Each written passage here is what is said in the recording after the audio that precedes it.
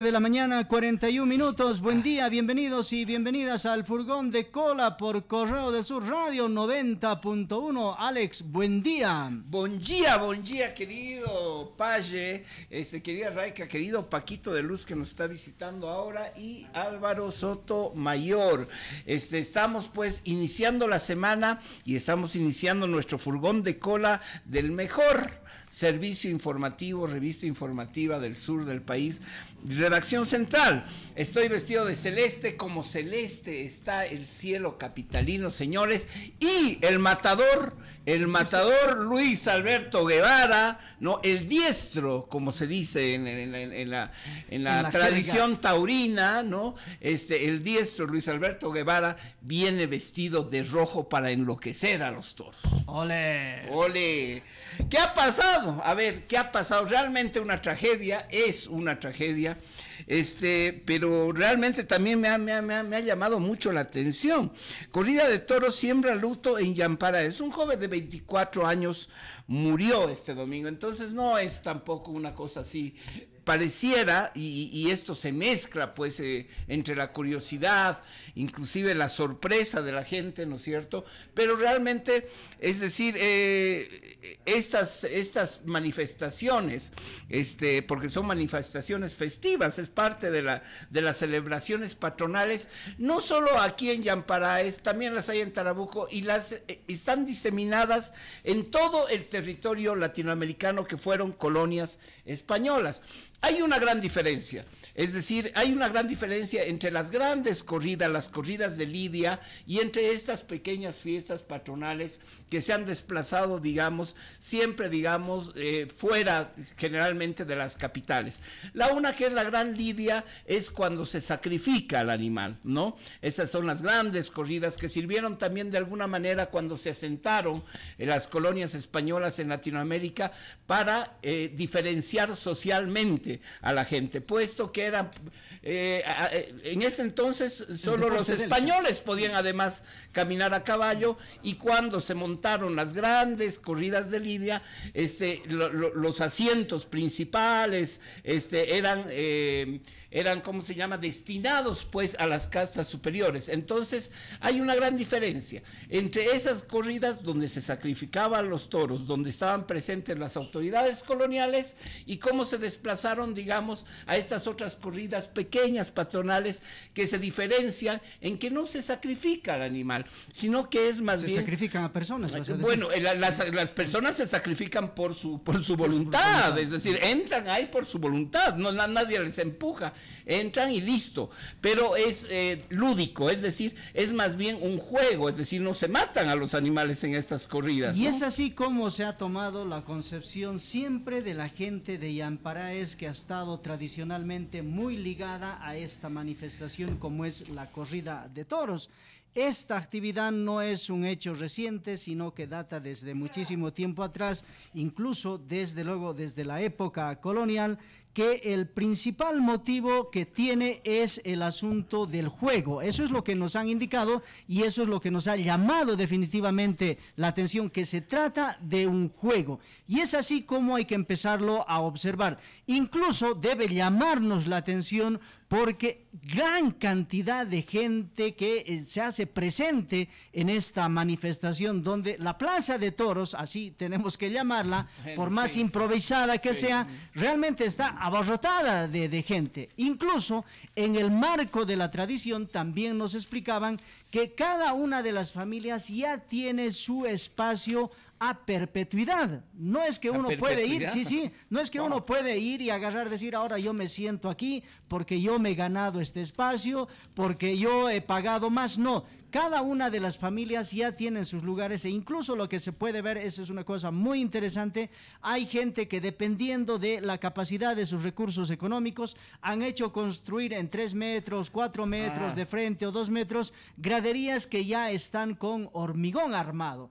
Y hay otros que, bueno, seguramente tienen menos plata, pero sí tienen su espacio, tienen construidas sus graderías todavía de adobe. Entonces, esta es una manifestación que nos muestra el ámbito popular de la gente, el ámbito de la diversión, de la distracción, que lamentablemente ayer y anteayer ha derivado pues en este asunto de la tragedia porque ha muerto una persona.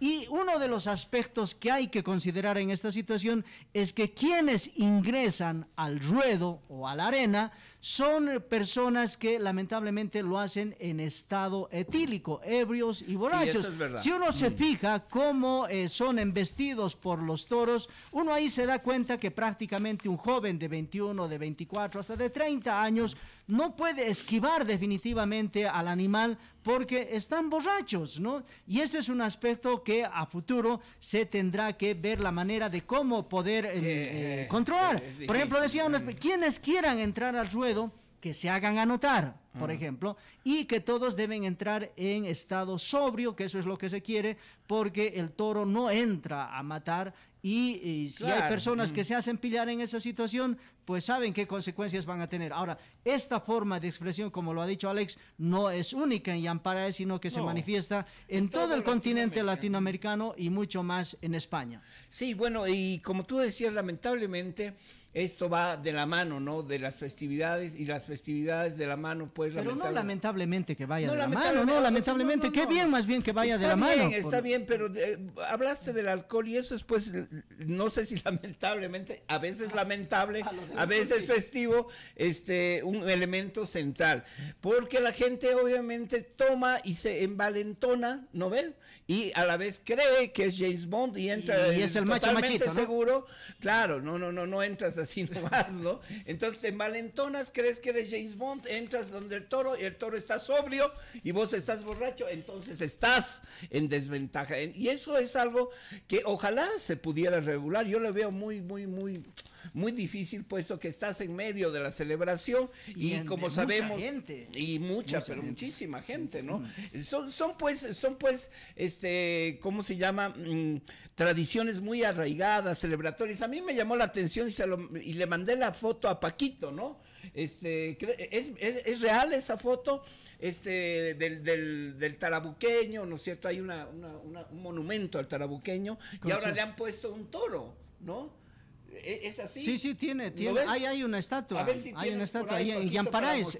En Yamparáez, exacto. Claro, mira, sí. Entonces, mira, ahí tenemos la fotografía y es un toro de lidia y está el tarabuqueño como toreándolo, no como haciendo la faena. Entonces ya eso te demuestra realmente cómo los yampareños tienen ese espíritu. tan arraigado el espíritu de la fiesta taurina, que no es, como dijimos, esa gran fiesta de lidia que se da en lugares como España, México, Ecuador, inclusive, bueno, Ecuador ya no, porque han sido prohibidas en Ecuador, tengo entendido que en México y en Lima también, es decir, ya casi todo el continente latinoamericano, las grandes celebraciones taurinas no existen, es decir, y eso ha sido, digamos, fundamento de grandes debates, porque es como quitarles un poco el corazón y la identidad. En Quito fue terrible, Jesús del Gran Poder era el corazón de las fiestas de Quito, es decir, de la celebración de la fundación de Quito en diciembre, ¿no es cierto? Vos has estado en Ecuador, ¿no? Estas corridas taurinas donde se mata el donde animal. se mata, donde está el matador, pues no el matador, que es el ritual mediante el cual el hombre se enfrenta al toro,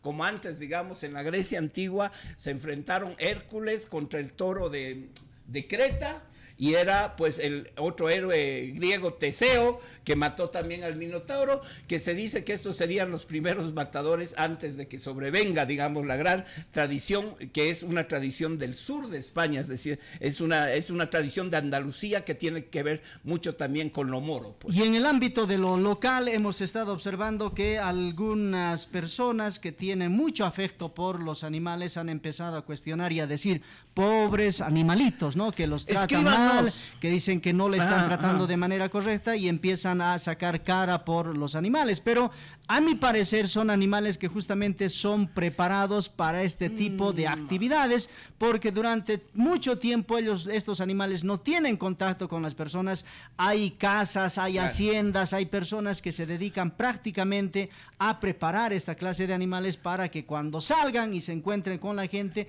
tengan la furia que la gente quiere ver. Además, en ese momento. momento quiere emocionarse. En Yamparáez, por ejemplo, esta actividad es muy interesante porque está organizada por 3 organizaciones que son parte del pueblo. Una de las organizaciones se llama la Central Taurina. Este es un nombre que viene desde hace muchísimo tiempo. La otra es la Sociedad de la Falda y la otra es la sociedad o el grupo de las caballerías. Todo caballerías. Esto tan colonial, ¿no? Sí, son muy relacionados, y los yampareños tienen gente. Uno de nuestros entrevistados nos decía, la corrida ya llevamos desde nuestros abuelos.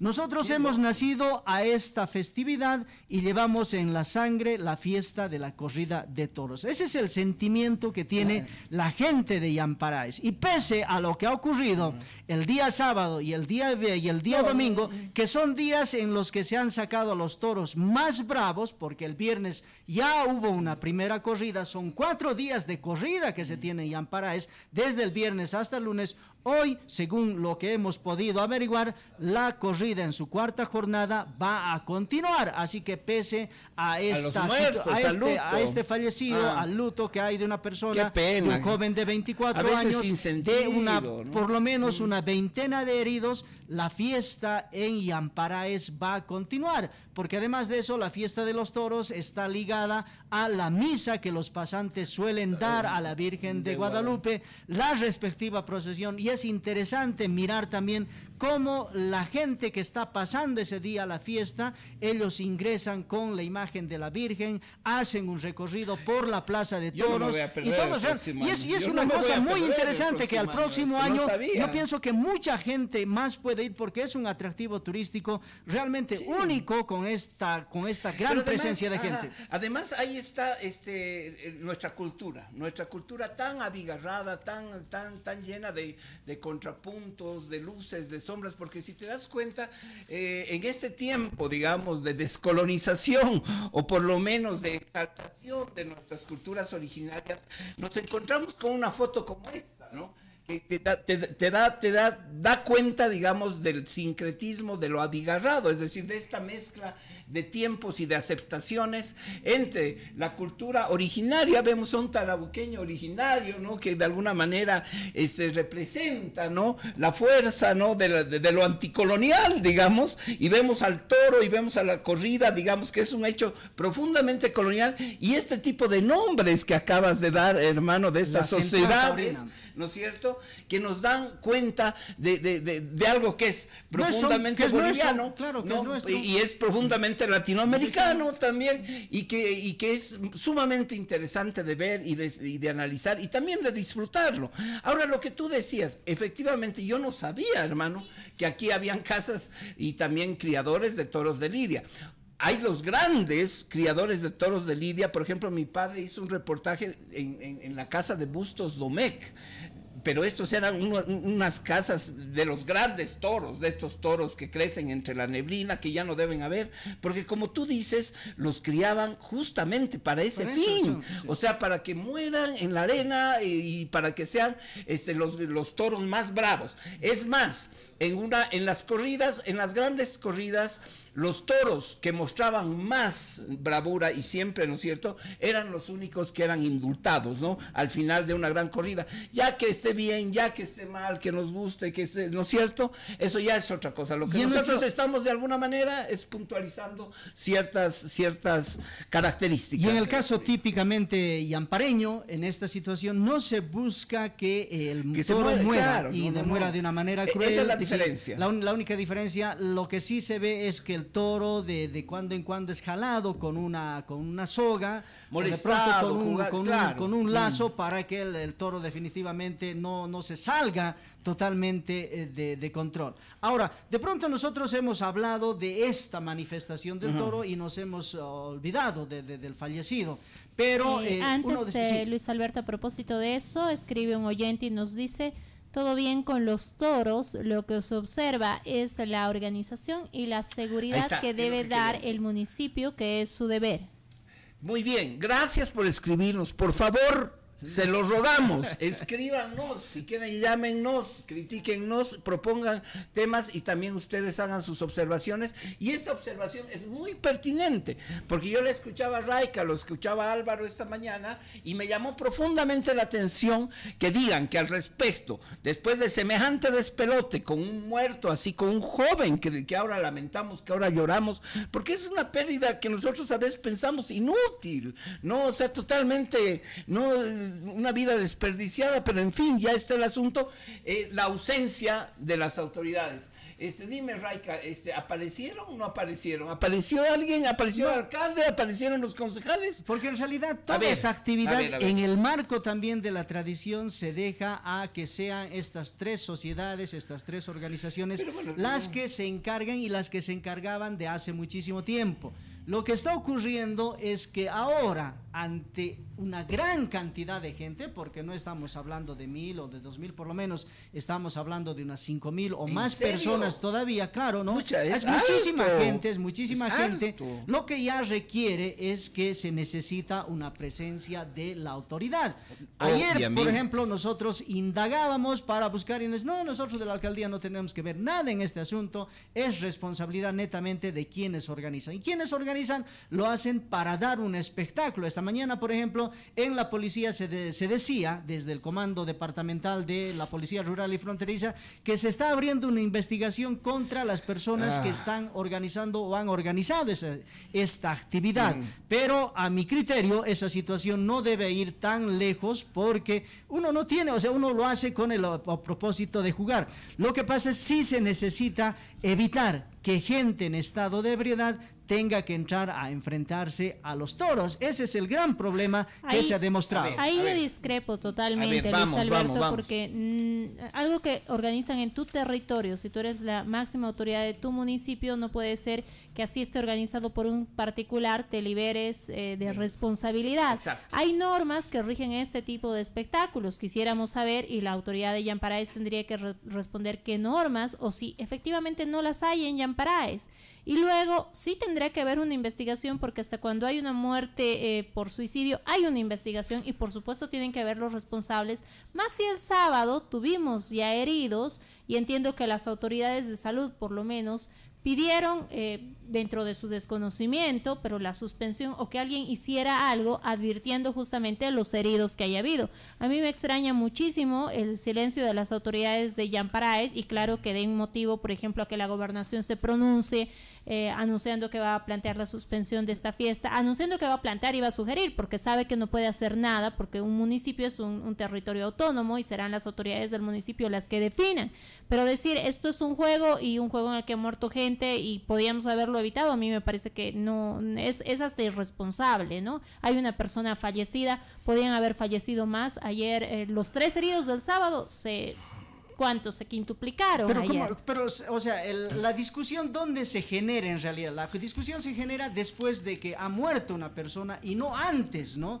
Lo que pasa es que esta actividad es tan tradicional que todo el mundo conoce, sabe cómo se realiza, ¿no? Pero el problema es que esperamos que suceda la desgracia y después, como Poncio Pilato, creo que todo el mundo quiere ir y lavarse las manos y decir debemos hacer esto. A ver, en el ámbito deportivo hay un deporte que se llama el box. Pelean, mueren y no pasa nada, ¿no? No solo el box. En el ámbito del automovilismo, son deportes que conllevan riesgo. Sí, y eso hay que ser muy Luis conscientes Alberto, que conllevan riesgo. Hay el automovilismo, muere una persona en la Fórmula 1 o en cualquier competencia, muere en plena competencia, ¿y qué es lo que ocurre? Se suspende la carrera, se posterga todo, no, continúa. Es la responsabilidad de quienes asumen ingresar a ese desafío, y en eso también tenemos que ser muy conscientes, porque a nadie le han dicho usted vaya y entre, o lo han agarrado de la oreja, vení vos y vas a entrar. También creo que debemos mirar del otro lado y no empezar a como que estas cosas se tienen que satanizar. Yo estoy de acuerdo con ambos en parte y parte. Ahora vas a hacer... Sí, otra vez voy a hacer el medio, pero la verdad es que sí, a ver, por ejemplo, tiene pues razón la Raika en decir, bueno, tiene que haber cierta autoridad que regule, ¿no es cierto?, la actividad, para que exista el menor riesgo posible. Como vos estás hablando de los deportes. En los deportes, pues el boxeador, el conductor de Fórmula 1 entra y sabe que hay reglas, ¿no es cierto?, establecidas, pero además entra, ¿no es cierto?, con la razón, o sea, intacta, no entra mamado, pues, ¿no es cierto? No le van a permitir entrar, pues, a Hamilton, ¿no es cierto?, mamado a conducir su auto, ¿no ve? Entonces hay una gran diferencia ahí. Esta diferencia debería ser, digamos, de alguna manera, y lo peor es que yo no creo, porque estas manifestaciones populares, ¿no es cierto?, de alguna manera siempre se desbordan por ese lado, ¿no ve? No son un deporte así como la Fórmula 1, que también, hay mueren más en todo el año que una corrida de toros, eso es obvio, pero debería haber de parte y parte, es decir, por un lado, este asunto de que sí, las autoridades deberían exigir a la gente que es privada y que organiza este tipo de cosas, reglas claras y regulaciones que permitan reducir, ¿no es cierto?, reducir de alguna manera y dejar reglas claras para que no tratar de evitar en todo caso los muertos. Y por el otro lado, hermano, esta gente que tú dices, y te doy la razón, a nadie pues le están llevando de la oreja y le están diciendo entra a la fuerza, ¿no es cierto?, que estén en sus cabales, es decir, que racionalmente entren diciendo sí, yo estoy entrando y no estén mamados, ese es el asunto. En esa parte yo estoy plenamente de acuerdo y en algún momento de mi intervención he dicho que se necesita empezar a tener mayores mecanismos de seguridad.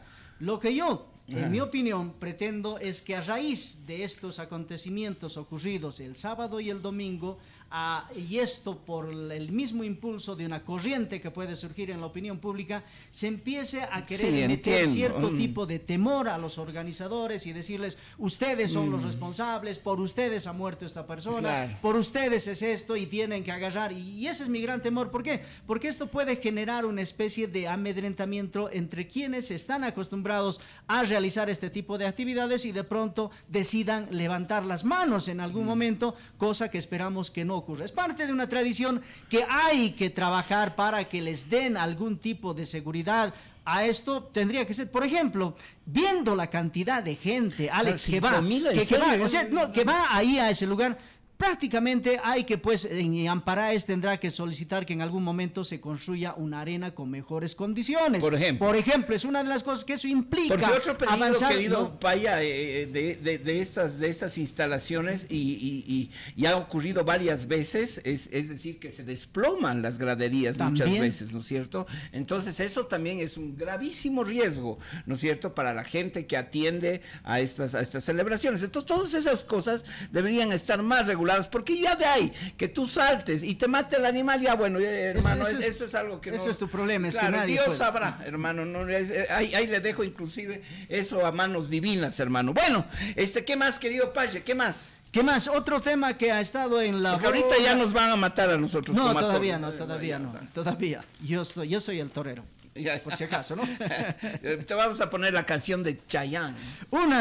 Otro de los temas que ha estado en el contexto de la opinión pública es relacionado a la aprobación o no del plan operativo anual de la gobernación de Chuquisaca para la gestión 2023. Al final, eso se ha vuelto un drama. Y pese a las correcciones de las observaciones, la bancada del MAS ha terminado rechazando ese POA porque según ellos han indicado de que no han completado todas las observaciones que les han hecho y que hay errores en el sentido de decir, por ejemplo, que si acá colocan un monto para un determinado proyecto, resulta que en la otra carpeta no está el respectivo proyecto que respalde esa situación y esto ha llevado a que se rechace el POA. Es algo que sucede después de hace muchísimos años, definitivamente en la gobernación de Chuquisaca, durante la gestión de Esteban Urquizo de manera continua, 10 años, nunca ha habido esta situación, nunca se ha observado absolutamente nada, proyecto que se presentaba, proyecto que se aprobaban. Ahora los asambleístas son demasiado puntillosos en decir este monto y haciendo la suma con lo que nos dicen antes no cuadra.